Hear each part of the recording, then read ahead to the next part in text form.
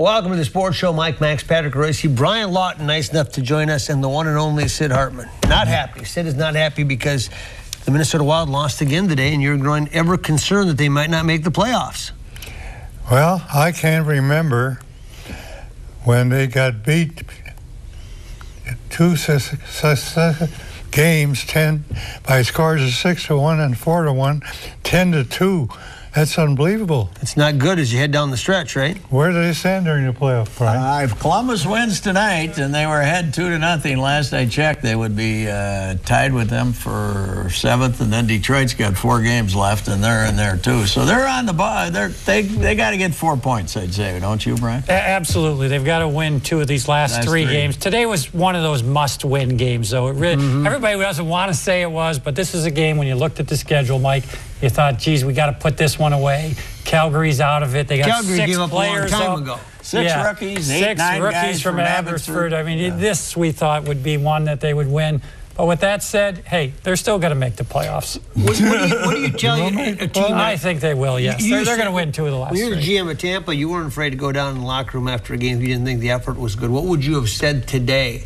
Based on everybody knew what was up. They had rest. They had everything, it seemed like going in their direction, coming back. Yeah, no, it's true. I wouldn't be afraid to express myself. I think it's important in today's sports world that you communicate with the players more than ever. But at the same time, right now is not necessarily the time to do that. It's a time to be positive. Everybody knows what happened. Exactly. You got to keep it positive. 34 shots today, so I don't think we can blame effort. Exactly. They did some things well today, Mike. You don't want to panic. They'll win 2 of their last 3 games.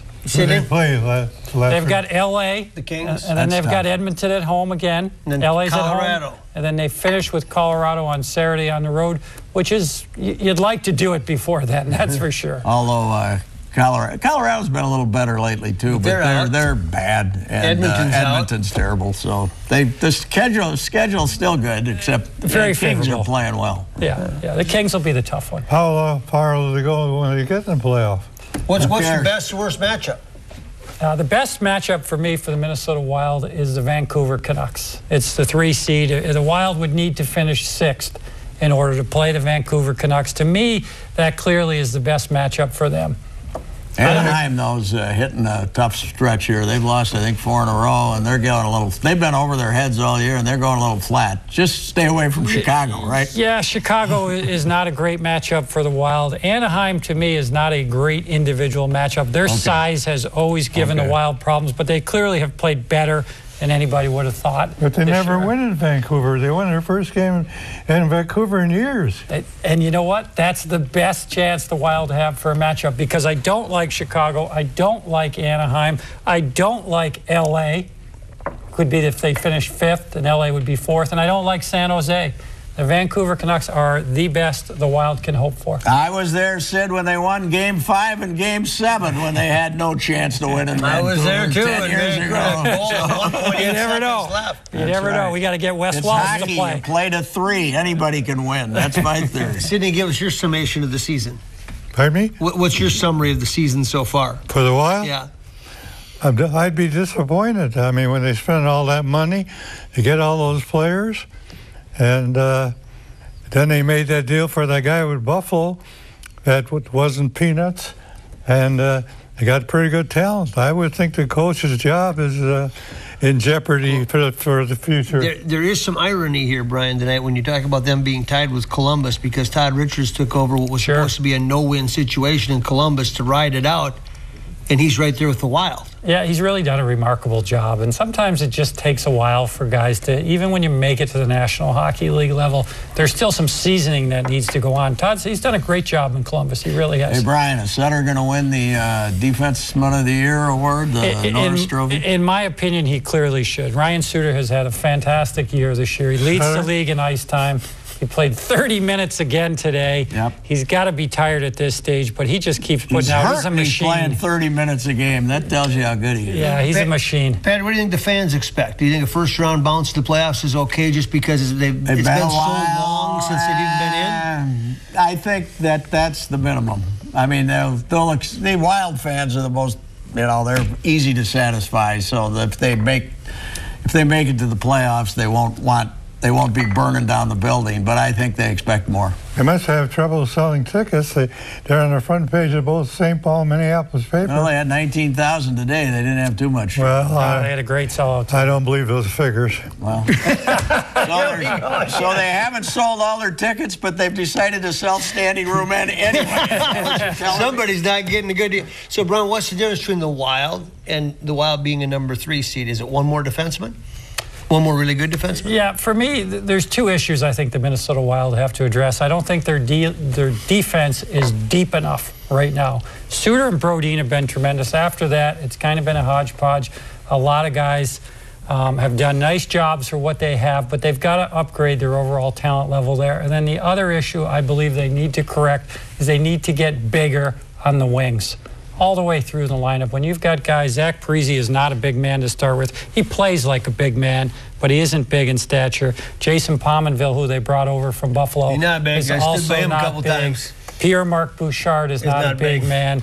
Michael Granlund, who they've got waiting and really doing a nice job as he develops, he's not that big. And even Jason Zucker isn't that big. How do they get those But the guys? smallest of all is this Jared Spurgeon, who I know people like, but I mean, you wouldn't mistake him for a hockey player in 100 years walking down the street. No, you wouldn't. He's been a great story. He was a free agent signing of the Western Hockey League. He's definitely surprised a lot of people with how well he's done. It's hockey IQ for him. And it's okay. You can have guys like that. That's fine. You just can't have too many on the back end, and definitely not too many on the wings. What about the lack of consistency, this team? They're up, they're down. You don't know what team's going to show up. Yeah, well, you know what? They started okay to the season. Then I really felt like they caught their groove, and then they've kind of hit the skids a little bit here towards this back third. So, you know, who knows? It's something they obviously want to address. What would you do when the Minneapolis Lakers were fighting for a playoff spot and they didn't play well? Would you go in after the game and have a word with them or not? No. We fortunately, when I was running, we didn't have that problem. Yeah, You were in 38-12. Take a break, come back, stay with us. Brady Hoyt's going over to a Twins game this week. They're at home or wherever it is. Stop on by and see him. Patrick was just saying he was dining there the other night. What a great place. Say hi to Pat and the whole gang. Twins win 4 straight. Your take? How do you figure it out? L.A., Anaheim, they got 2 of the highest priced guys in the history of baseball, and they're not winning, and the White Sox aren't winning. They beat 2 teams that are not doing very good, but you got to give them credit. They won 4 in a row. Yeah, Patrick. The Angels lost Greinke. They lost Herb Santana, who's pitching good for Kansas City. They lost 3 of their pitchers. They got the high-priced good high-priced lineup, but they let their pitching go. Did you see a shot at Socha, though, and they walked Aaron Hicks twice in the same game, trying to get him out, and they walked him, a guy hitting 0-47. The lad is struggling. He had a big hit today. He kind of got out in front and a little shanked one to right field, but yesterday he's got a chance to.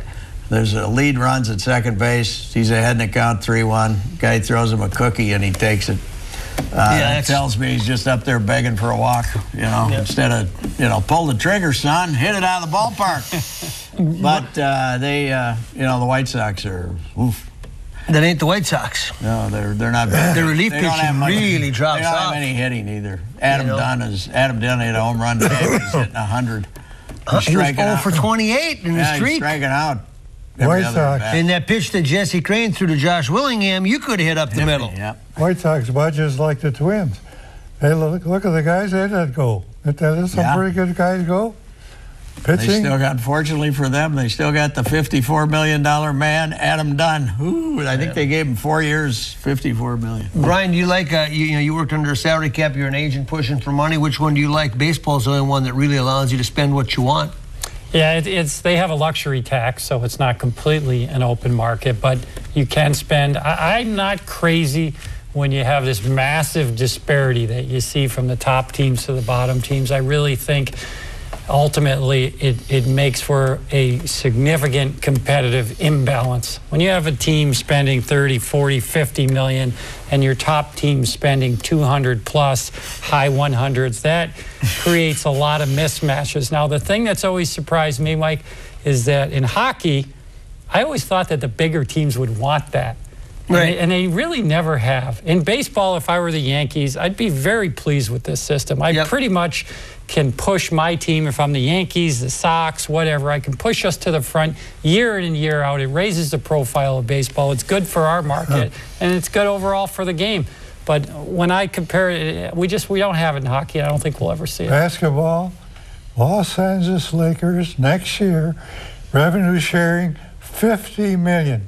That they kick in, That's what Glenn Taylor told me. which means that they're making a lot of money. Well, baseball's Yes. headed, when this next contract's up, they're headed for another dispute because they're going to have to fight for a harder salary cap because these outfits like the Dodgers are figuring out how to hide that revenue. You know, they got a $2 billion regional TV deal, and they're creating a different company to try to hide it from revenue sharing, and that's going to be a big legal fight. Sure, well, and it's going to be a big legal fight. To, you know, if you let the Dodgers claim they're making $100 million on regional TV when they're making $500 million, you got big problems. Yeah, it's remarkable what happened there, how that team was operated for a number of years, and then for them to sell out over $2 billion. Everything that preceded. After they screwed everything up. It completely speaks to what television has done, certainly in Regional TV in baseball. Regional TV is now the lifeblood of baseball.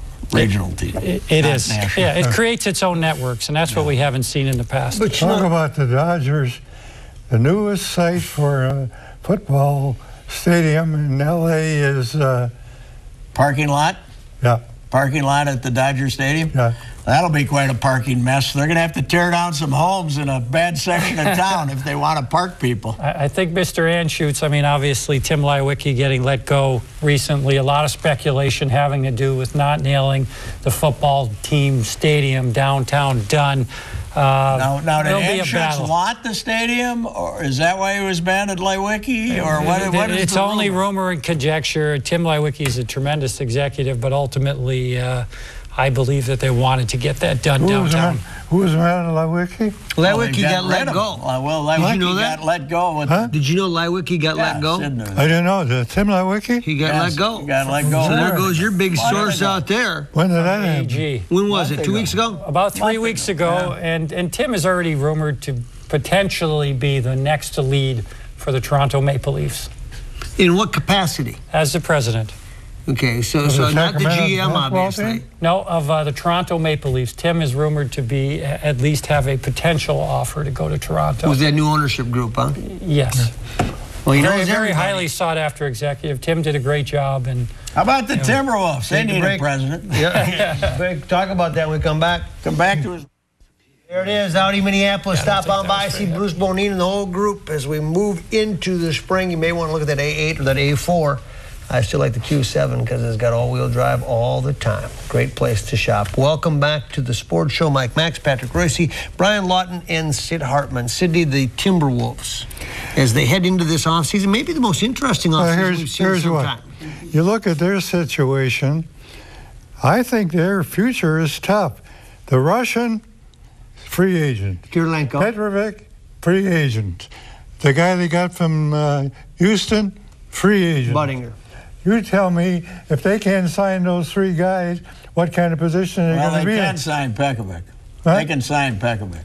They can't sign Because him? he's restricted, so they can equal. Boy, I got to tell you, though, watching him this year, I'm not so sure you're ever going to get more than 50 games out of him. Nah, he'll play 60. You got to play him. You got to sign him. What else gotta is out sign there, him. though? You don't have to I don't know sign what else is out there. There's nothing out there. You got to sign him. yeah, I'd be shocked if they He's don't bring him restricted? back. I think their future He's is restricted. They yeah, can meet anything? Yeah, you mean the just offer, like yeah. Portland last year with that Batum. They can. Yeah, as they found out. What, Brian? No, I think their future is bright. I mean, I really do. They're in a tough spot right now, but they'll get it done. They'll figure out a way. Their time is coming again. It's Okay, time so for what the would you do Timberwolves to do well when you're again. the GM and you've got this Edelman situation and you like him? What would you tell him? I mean, if this thing lingers on, let's say they don't get answers on the medical report, how would you handle that when you got a coach you want to bring back, but you just don't know? There's a lot of uncertainty. You know what? That's the $64 million question right now, Mike. I can't really say I don't know enough about it to jump into it, but you do your due diligence and then you make the best decision you can based off of that. The biggest problem is You know, not knowing if he's coming back and maybe wanting to hire a general manager at the same time. And then, And with that what kind of influence do you give a coach that you don't know if he's coming back or not? Yeah. Well, it's some strange what's happening with Kahn. Nothing has been announced. Taylor refuses to say he's going to keep him. And I'm still betting that Flip's going to be the general manager of that team. What about Jerry Sloan if Adelman doesn't come back? Why have I heard that name more than once? Jerry Sloan? Sloan. Oh, is that right? Well, I know who's not coming back if it's Jerry Sloan. Karolinko. Goodbye, Karolinko. That'd be an easy one, yep. Yeah. Would you do it? I mean, if they like Adelman and the idea of an older coach, that's what Sloan is. I don't think he's going to come back. He quit coaching. His wife died of cancer. He's had all the Utah games. He's remarried, lives in Indiana. He might be, but... You ever seen a coach that didn't want to come back? Besides Bud Grant? Well, I'll give you a little story about him. In Chicago, we drafted him #1, and his college outbid us. Oh, Sloan? Yeah. The next year, he was drafted by the Chicago... Where did he play college? I can't remember. New Chicago team. Where did he play college at, Sloan? Huh? Where did Sloan play college basketball? I can't remember. He was Was it Indiana State or... He's an Indiana kid. Small school. When Chris Humphreys played for the Gophers, I wasn't real kind to him that year because he was the black hole of all time, averaged 1.06 assists. So I figured I'd go down to Milwaukee. I was going to a Green Bay game, and Utah was playing Milwaukee on Saturday night, so I'd go down and make it up to him and write a nice column. Yeah, right. Kind of. He's learning. That's how you do it. All these days. You should tell me that when I was a player. He's learning the pro game, right? So I go talk to Sloan. Sloan crucifies him. So now it looks like I detoured to Milwaukee just to rip him again. But you learned something here, Brian. That's why There's I come a and do strategy this show, because I learned something every time out. Sure. Sloan was probably the worst interview of all coaches in history. Oh, he was great. Huh? He was great. You might have caught him at the right time, the right subject. He was candid, let's put it that way. How are you doing still with this Tubby Smith not being retained, though? Tubby Smith? Yeah, are you still down about that, or are you still upset? It's all over about Tubby Smith. This guy's come but to... you took that really hard. I thought that would have a lingering effect with you. Now I sense that... What can I do about it? Yeah. It's over. We'll find out if the kid does the Sunday morning radio show or not. We'll find out. We'll find out where it all stands. Take a break. Hey, join Bar Abilene on Thursday, May 2nd. They've got the DeMao Celebration, live country music from Nashville recording artist Brandon Allen, taco eating contest, salsa dancing, Sydney's lighting up, and drink specials including $4. They have guacamole. Oh, yeah, there's always guac there. Always guac available. Big week for you, NFL Draft Week. What do you think? Well, whatever. They can't go wrong on this draft. Everybody you talk to say that there's more good players in this draft than there's been for 20 years. You got all these guys coming out, real good players, and they can't go wrong. But they've hurt themselves a little bit. That Winfield thing, I still can't understand that thing. I mean, their secondary was no big bargain. He was their best player, and we'll see how the Harvin trade works out, how Jennings works out, all these new things they did. Well, they're going to get Manti Te'o because they always get the story. Whatever the story is, the Vikings end up with it. You know, the only reason he's going to be in Mankato. There's no doubt about it. They'll get him, and then they'll probably get a wide receiver to go with him, I would think. I was with Tony Dungy yesterday, Brian, and there's a GM. He said, "This is what you do when you scout." I was asking him, how do you scout players for drafts? And he says, "There's always one person I wanted to talk to if we're going to draft, and that was the equipment manager from the college you played for." True? Absolutely. These are the guys that really know the life behind what we see necessarily out on the field, week in and week out, on the rink, whatever you want to say. The trainers know everything that goes on, and it's a great resource. Yep, Too bad they didn't talk to the equipment manager when they drafted Demetrius Underwood, huh? Remember that? Well, that was that. Remember that was that defensive line coach. I forget his name. That got all high. Thought he had found the diamond in the. I wonder. And the guys at Michigan State, Saban was there, said don't touch him with a 100-foot pole, but they took him anyway. The reason the trainers know more now, they used to know a lot, but they don't know more. Every player that comes in, they examine. Years ago, they never did all these examinations and all these different things to do right now. But the money's big that Boy, you're investing. I was looking through the late 90s and the early 2000s, and except for landing Randy Moss, and so they had some of the worst drafts of all time. And then last year they came back strong. We'll see. See you back here next week, everybody.